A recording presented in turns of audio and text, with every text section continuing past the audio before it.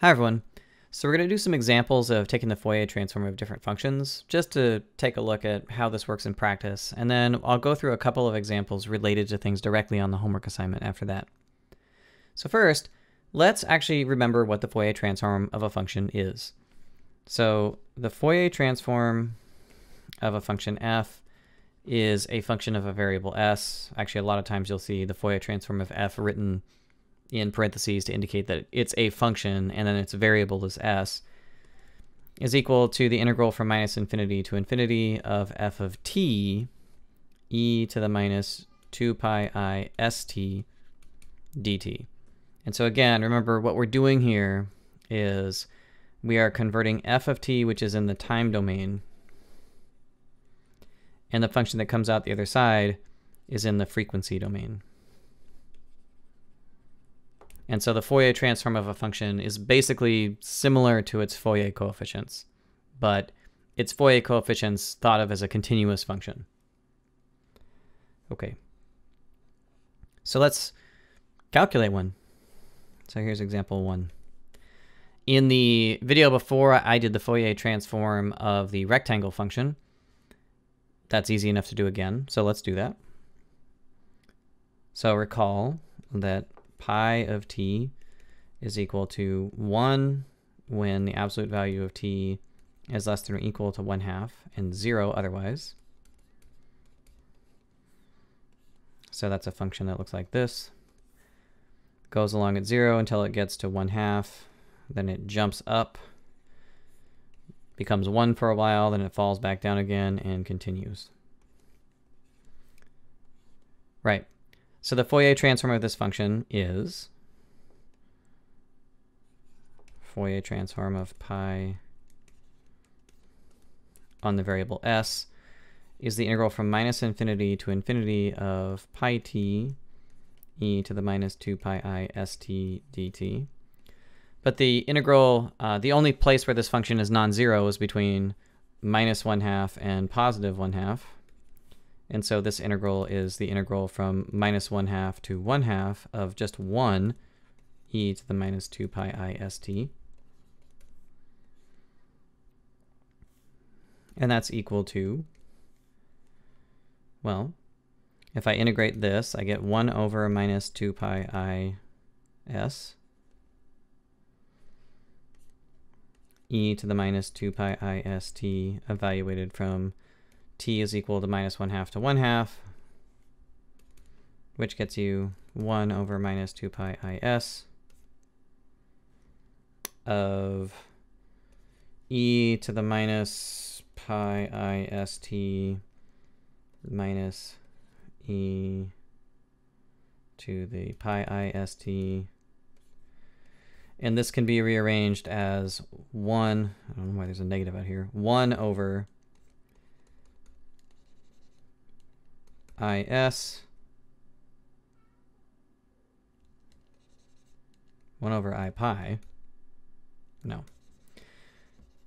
1 over, I want the 2i to be inside, so 1 over pi s times e to the minus pi I st positive e to the minus I pi st over 2i.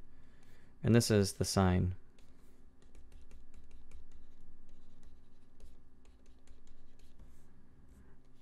And sine of pi s over pi s is called sinc. So that's the Fourier transform of the rectangle function. So let's do the Fourier transform of the basic triangle. So this isn't the triangle function, it's going to be a right triangle, and we're going to compute that by doing f of t is equal to t for values of t falling between 0 and 1. So that means that we're looking at the Fourier transform of a function that looks like this. And the reason that we're looking at a function that has bounded area is we want to make sure that the integral we write down is going to converge. So the Fourier transform of this function is equal to the integral from minus infinity to infinity of f of t, 0 else.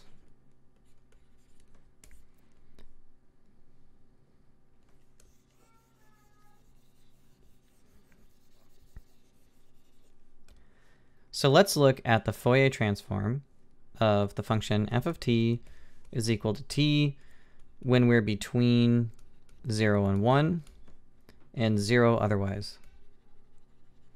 So this is a function that tools along at 0 till it gets to 0, then it pops up and does a right triangle, then it keeps going. Okay, so this is a graph of f. So its Fourier transform is the integral from minus infinity to infinity of f e to the minus 2 pi I s t dt. But because f was only defined from 0 to 1, or rather it's f is non-zero between 0 and 1, this immediately reduces to the integral from 0 to 1 of t e to the minus 2 pi I s t dt. Now that function is going to be, so that function is going to have to be integrated using integration by parts. So we'll let u be equal to t, and then 1, and then 0. And we'll let dv be equal to e to the minus 2 pi I s t. We've seen this before. 1 over minus 2 pi I s e to the minus 2 pi I s t. And then 1 over 4 pi squared s squared, but I squared is minus 1, so it kills the negative. And we get e to the minus 2 pi I s t.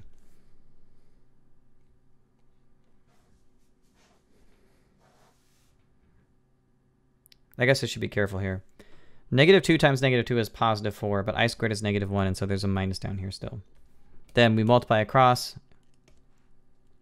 and we get t over minus 2 pi I s e to the minus 2 pi I s t plus 1 over 4 pi squared s squared e to the minus 2 pi I s t evaluated from t is equal to 0 to t is equal to 1.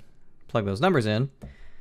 Well, the term with a t is going to be 1 over minus 2 pi I s times e to the minus 2 pi I s t, not t anymore because t was 1, plus 1 over 4 pi squared s squared e to the minus 2 pi I s minus, well, when t is equal to 0, this term disappears. And when t is equal to 0, all of this disappears and leaves this behind, so we get a 1 over 4 pi squared s squared. And so this thing that we left with here, e to the minus 2 pi I s times 1 over minus 2 pi I s plus 1 over 4 pi squared s squared plus 1 over 4 pi squared s squared. This thing right here, this is the Fourier transform of the function t between 0 and 1. And we can't really do any better than that. There's not an extra copy of e to the minus 2 pi I floating around that we can somehow magically turn into something different. This doesn't disappear when t was equal to 0 or 1 because s is not an integer anymore. S is a continuous variable. So s could be anything, and so we can't cancel that either. And so this is the best we can do. On exercise 3 of the homework assignment, I asked you guys to show that a certain formula held. And it had to do with the function g of t is equal to f of t times the cosine of 2 pi kt. So I want to show you like what that would look like when you're trying to show that a certain kind of Fourier transform equation holds, what the approach even should be. So I asked you to show that the Fourier transform of g is equal to 1/2 of the Fourier transform of f, but a shifted version of it. And I'm going to add that to a Fourier transform of f, but shifted the other direction. So in some sense, we're averaging a shift to the right and a shift to the left of the Fourier transform of f. So a question might be, how do you even begin showing that an identity like this is true? And the answer is, well, we have to just start by applying what we know the Fourier transform is. The Fourier transform of g is just an integral formula. The integral from minus infinity to infinity of g of t e to the minus 2 pi I s t dt. That is the Fourier transform of g. On the other side of the equation, I can write down integrals for these too. 1/2 times the Fourier transform of f. Well, the Fourier transform of f is the integral from minus infinity to infinity of f of t e to the minus 2 pi I st dt, but I'm not asked to do f of s, I'm asked to do f of s minus k. So I'm going to replace s with s minus k. And the same thing again, but now I'm going to replace s with s plus k.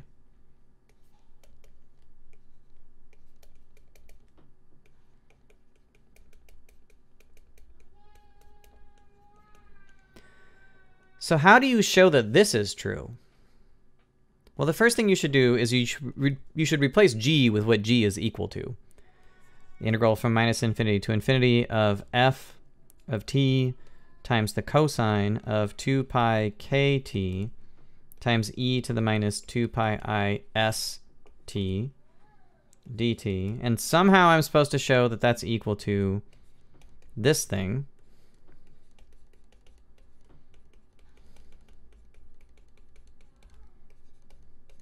Plus this thing.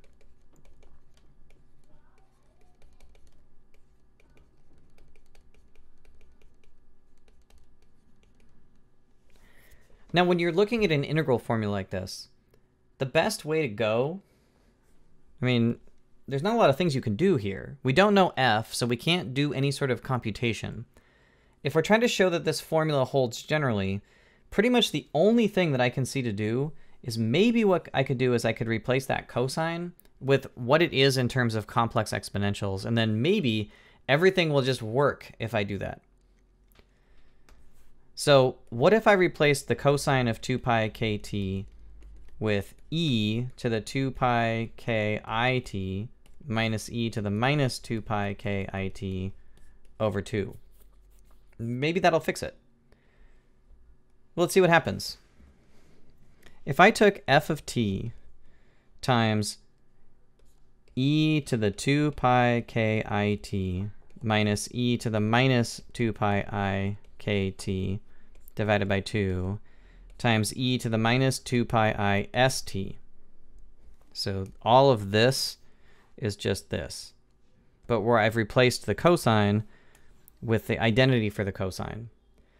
Well, now I've got something I could distribute into. So I could take this exponential right here and I could distribute it inside. What that would get me is this.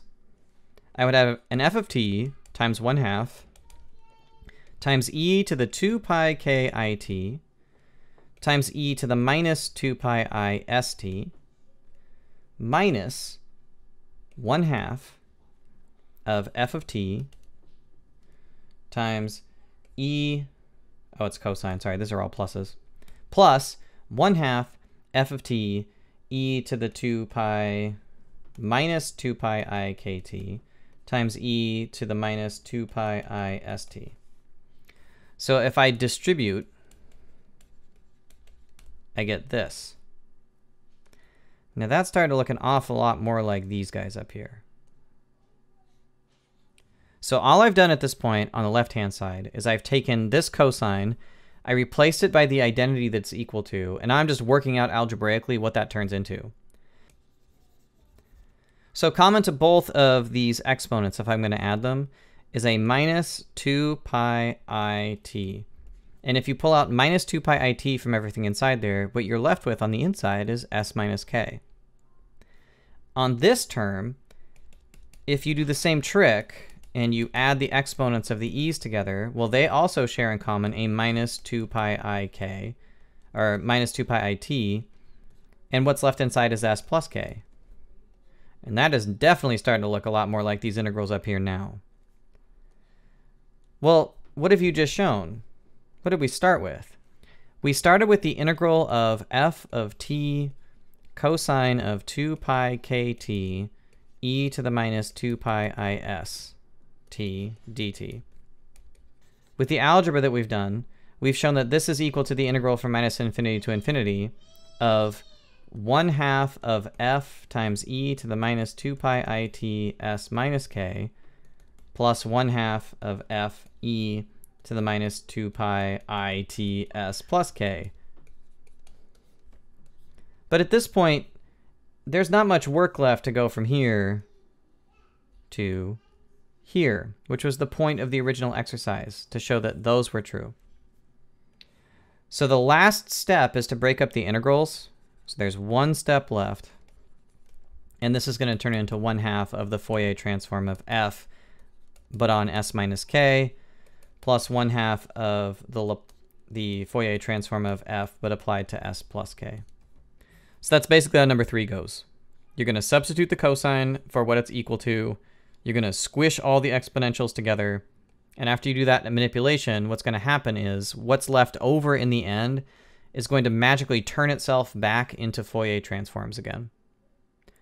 All right, so that is the approach that I would take to specific Fourier transforms in the case, for example, of the rectangle function, for the Fourier transform of the function, say, t between 0 and 1. And then after you have that down, you can apply it more broadly to formulas where you don't know f, but you can still work with the Fourier transform because you know properties of integrals and you know replacements for sines and cosines in terms of the complex exponentials. All right, so there you go. Keep working hard at this, and I'll talk to you guys for convolution later. See ya.